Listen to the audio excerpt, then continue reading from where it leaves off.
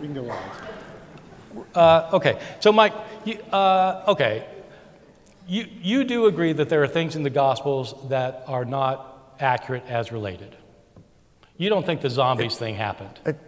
Yeah, I mean, if we're going to say that every single word happened precisely no, I'm not as asking in that. a legal transcript, no, I'm not asking it that. didn't. I'm just asking, do you think there are things in the Gospels that are not accurate? I don't know. I gave you some candidates that I think they may Okay. be incorrect, but I would say the same of Plutarch. Do you think, yes, do you think that the zombies happened? I don't think if we had been there, we would have seen the zombies. Okay. I think that that is a rhetorical literary device going on. Do you think there are other things we wouldn't have seen? So give me an example. I'm asking you for examples.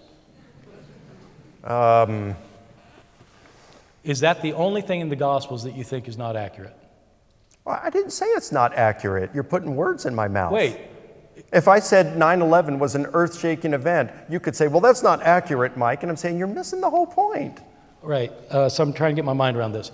So when Matthew says that the dead came out of the tomb and walked around, you're saying, no, that didn't really happen, but you're saying it's not inaccurate. I'm saying it's the same kind of genre there as Peter at Pentecost when he's referring to Joel chapter 2 with young men having visions, old men having dreams, and Joel chapter 2 talks about the sun going dark and the moon turning into blood. No, I don't think that they thought the sun went dark, the moon turned into blood that day. I think they're using this as poetic, apocalyptic kind of imagery. I'm just getting a little frustrated because I'm not getting a direct answer. Well, I'm trying to give you, I think you're mixing genres here, and it's not fair. What's the genre of the zombies?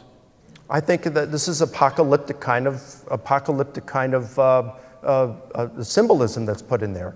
Just like when they talk about eclipses of the sun and comets in the sky on many of these occasions, that we can show that these eclipses of the sun didn't happen, but the comet was actually there. They would mix these portents in order to highlight the intensity and the meaning behind the event. Okay, I don't know what you're talking about. So, right. Well, keep reading my book. No, okay. I'm just sorry, Mike, because you don't think that the zombies came out of the tomb, but you want to say it's still accurate. Okay. All right. So, you do agree that there appear to be contradictions in the New Testament, in the Gospels? I think that there are some that I cannot reconcile by compositional devices. And there are a what handful. stops you from saying they're mistakes?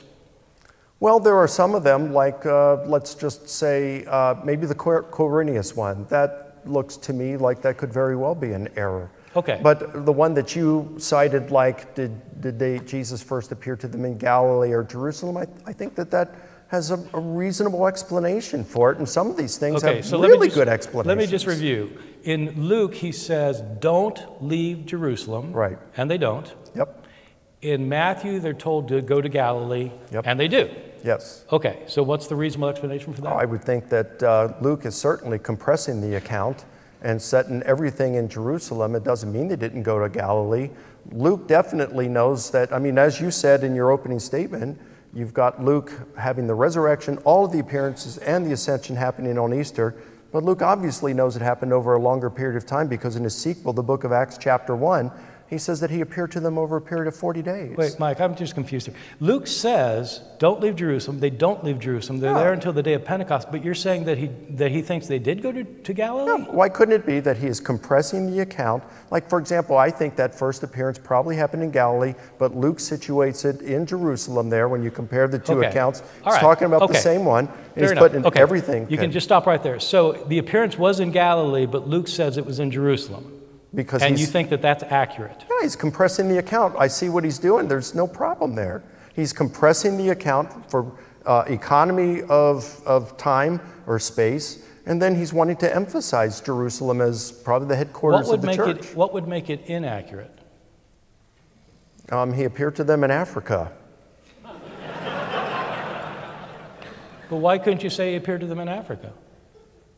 Well, if he did, that'd be fine. But if But he's doing a compression here, time compression. He's not compressing time, he's compressing places. Yeah, One says he did not appear to them in Galilee, and the other says that, one says that he did not appear in Galilee, the other says he did appear in Galilee. No, one says he appeared in Galilee, one says he appeared in Jerusalem. They don't leave Jerusalem. So how could they see him in Galilee? Because Luke is compressing the account and he situates everything in Jerusalem. Yes, he does. He obviously knows that, but he has it all on Easter, whereas, again, Acts chapter 1, he's obviously knows that he was there for a longer period of time. Yeah, in Acts 1, he's there for 40 days with them, and where is he? He's in Jerusalem. Yes. Well, no, it doesn't say. Yes, it doesn't does. say that he was in Jerusalem the whole time.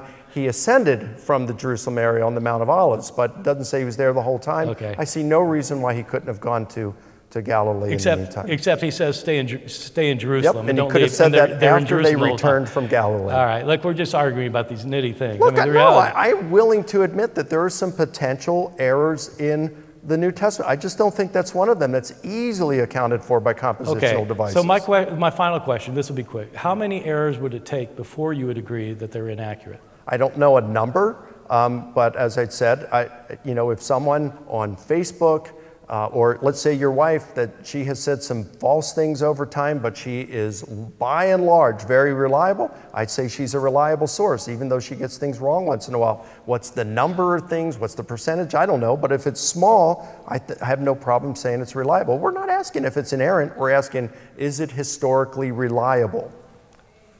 Yeah, well, okay. So if I go to MapQuest tonight to try and get someplace, and I know the MapQuest is wrong 10 times, 20 times out of the last 100 that I've asked, I'm not sure I'm going to trust it. That's a good point, but that's the degree of precision that we expect out of something like a map. The debate is, are the Gospels reliable? But they're not maps, they're biographies. They're not, and biographies change the facts in order to make their emphases. And that's why this is my favorite part of the debate.